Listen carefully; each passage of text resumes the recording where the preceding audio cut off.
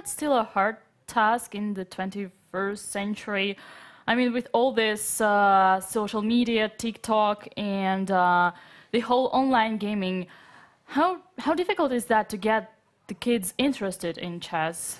Well, all the things you've said all sound like problems, but actually you turn them into advantages when you say to the teachers or to the politicians, actually what we're doing is the reverse of this. We're increasing children's attention span. We're giving them a traditional activity that will increase concentration.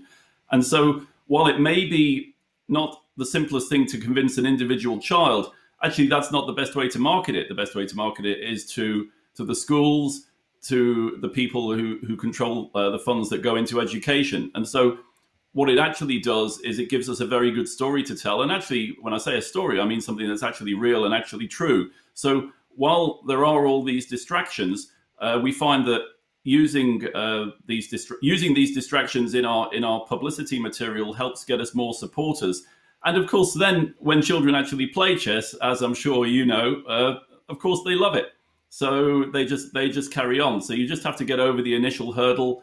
And also, when you do chess in school, when you do chess in a school classroom, the children don't think of it as a lesson. So of course it's a lesson, they're learning all kinds of things, but they think of it as like playtime. So they actually really look forward to doing it more than, say, mathematics or science or English or something like that. So there's no problem getting the kids involved in that way.